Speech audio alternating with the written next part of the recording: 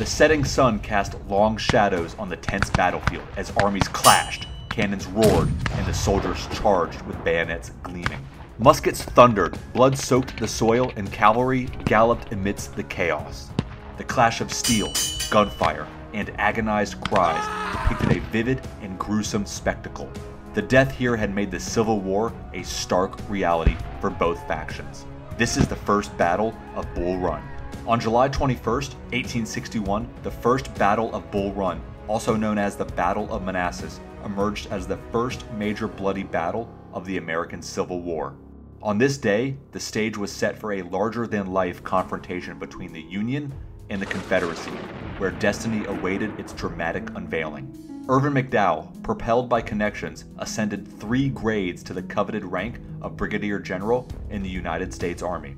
He was tapped to command what later became known as the Army of Northeastern Virginia for the Union, with forces consisting of 35,000 men arranged into 5 divisions. On the Confederate side, Brigadier General P.G.T. Beauregard, who had previously served in the U.S. Army, commanded the Confederate Army of the Potomac.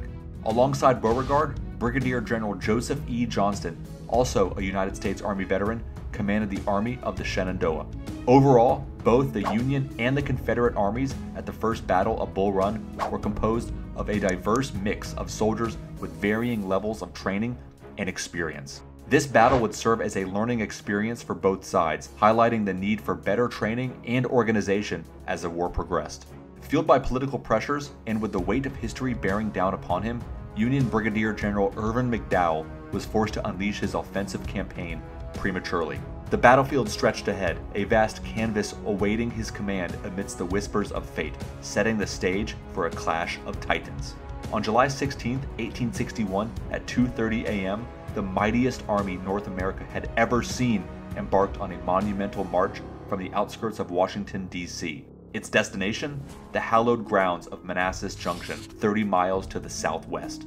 But why would the Union attack Manassas and not march towards Richmond? Manassas Junction was a strategic railroad junction vital for the Confederate supply lines. Capturing it would disrupt their communication and their supply routes, weakening their position in the region. Additionally, controlling the junction would give the Union greater mobility and flexibility in their operations in Virginia. At 6 a.m., as the sun began to rise, the leading column of McDowell's army, under the command of Brigadier General Daniel Tyler of the 1st Division, finally advanced towards the vicinity of the Stone Bridge.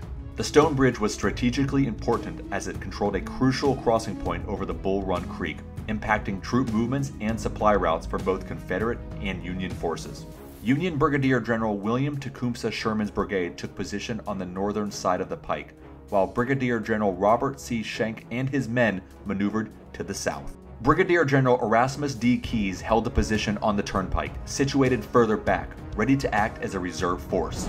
Initiating the battle, Tyler directed the 30-pounder Parrott rifle and the accompanying artillery to unleash their might across Bull Run.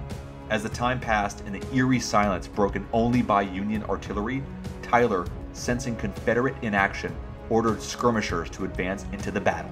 At 7 a.m., amidst thunderous artillery near the Stone Bridge, Confederate General Johnston swiftly directed Brigadier Generals Barnard B., Francis Bartow, and Thomas Stonewall Jackson to maneuver towards the Confederate left flank at Stonebridge, ready to reinforce at a moment's notice. By 8 a.m., Johnston and Beauregard strategically positioned themselves for their impending flank assault at Centreville. They aimed to strike at the heart of the Union headquarters, disrupting command and potentially cutting off communication and retreat lines. From a Confederate signal outpost, Captain E. Porter Alexander witnessed distant bayonets, signaling advancing Union forces led by Colonels David Hunter and Samuel Heintzelman. With eagle eyes, he relayed the sightings to Colonel Nathan G. Evans and General Johnston promptly. Recognizing the urgency, Evans expedited his command's movement from the Stone Bridge to Matthews Hill, intercepting the Union flank march. Matthews Hill, a crucial vantage point, became a pivotal defensive position amidst the chaos. Meanwhile, Johnston pressed on with his assault on Centreville. At 10:30 a.m., Colonel Ambrose E. Burnside's brigade clashed with Confederate forces on Matthews Hill, officially beginning the battle. The valiant brigades under Confederates B and Bartow swiftly advanced to Matthews Hill to bolster the Confederate forces. The battle was in full force by 11:30 in the morning, with Colonel William T. Sherman's and Colonel Erasmus Keyes' brigades successfully crossing Bull Run, just north of the Stone Bridge. While Sherman's brigades advanced towards Matthews Hill, Colonel Keyes, accompanied by Tyler, directed their movements to Young's Branch, positioned east of the Stone House.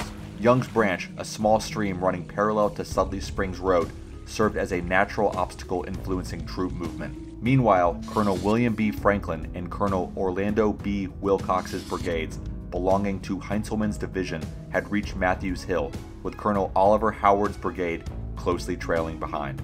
Confronted with the looming threat of being outflanked, the Confederates were compelled to retreat from Matthews Hill, regrouping on Henry Hill. Much like Matthews Hill, Henry Hill provided advantageous elevated terrain and a crucial command infrastructure for whichever side held it during the battle. At the same time, though, the renowned Hampton Legion reached the vicinity of the Robinson House on Henry Hill, strengthening the Confederate fortifications. Upon hearing the escalating gunfire from the left flank, Johnston abandoned Beauregard's original attack plan and hastily rode towards Henry Hill, with Beauregard following closely behind. By noon, Jackson's 2,600-man brigade had arrived at Henry Hill, strengthening the Confederate position in readiness for an impending Union onslaught. With Confederate reinforcements pouring onto Henry Hill and McDowell's troops regrouping on Matthews Hill, Tyler stood poised to reignite the conflict. After crossing Bull Run, Tyler instructed Keyes' brigade to take up position along Young's Branch and, without consulting McDowell, ordered Keyes to initiate an assault on Henry Hill near the Robinson House. The Robinson House, strategically positioned on Henry Hill, served dual purposes for the Confederate forces during the engagement, functioning as both a defensive stronghold and a rallying point. At 1 p.m., Keyes dispatched troops across the turnpike and into the yard of the Robinson House. The Hampton Legion retreated, and Keyes' regiments quickly encountered Jackson's 5th Virginia Infantry. For nearly 20 minutes, the two sides exchanged gunfire, with the Virginians reinforced by the Hampton Legion shooting from the wood line, while the Maine and Connecticut regiments held their ground in the open area around the Robinson House. Keyes and his army ultimately retreated to the area near the Stone Bridge. This retreat weakened the Union position on the battlefield and allowed Confederate forces to gain momentum and potentially pursue a counterattack. Moreover, it caused confusion and disarray among Union ranks, furthering disorder and ultimately contributing to their untimely defeat. At 2 p.m., following nearly 2 hours of Union success on Matthews Hill, McDowell finally ordered a forward movement. But rather than a full-scale advance, he swiftly directed Major William F. Berry to relocate Griffin and Ricketts batteries to Henry Hill. Griffin's artillery swiftly entered a fierce duel from a strategic position north of Henry House, a focal point of intense fighting and strategic positioning for both sides on Henry Hill.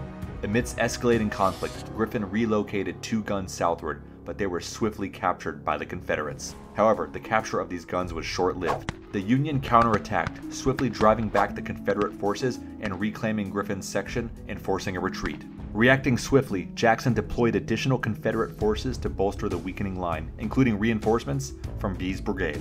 The focal point of the battle shifted to the Union guns on Henry Hill, changing hands multiple times in the midst of the fierce battle. Confederate General Beauregard personally led Confederate forces in an assault to reclaim the guns, resulting in heavy casualties on both sides. Rather than launching coordinated assaults, Union General McDowell deployed his forces incrementally, wasting his numerical superiority and enabling the Confederates to bolster their positions effectively.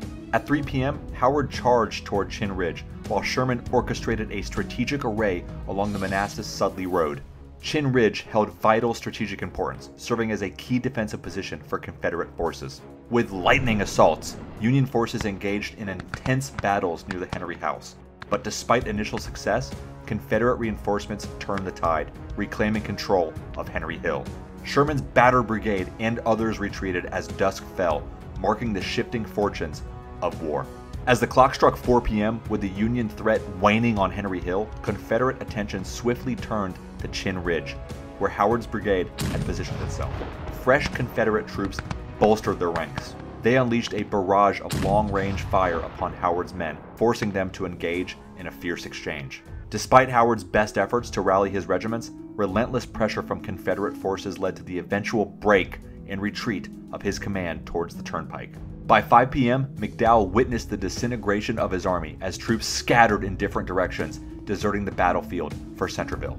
McDowell tirelessly traversed the field, endeavoring to muster regiments and individual soldiers, yet many had reached their breaking point and were reluctant to press on. In the midst of battle chaos, Union troops, overwhelmed by panic, fled the battlefield. Despite McDowell's gallant efforts to inspire his forces, the retreat gained momentum as fear and uncertainty swept through the ranks. Initially orderly, the withdrawal descended into chaos upon reaching Bull Run Crossing, exacerbated by mismanagement and artillery fire-induced panic. In the frantic flight towards Centreville, soldiers abandoned weapons and equipment, resulting in numerous captures and the loss of valuable assets, including artillery pieces. Despite Confederate President Jefferson Davis's urging for further pursuit, Beauregard and Johnston exercised restraint. The aftermath of the battle exposed leadership deficiencies on both sides, impacting morale and prompting a reassessment of military readiness. While the Confederate victory was undeniable, opportunities in pursuing retreating Union forces underscored the prolonged and challenging nature of the war. This battle's repercussions reached beyond domestic borders, influencing foreign perceptions and inflicting significant casualties, marking a critical juncture in the conflict's course.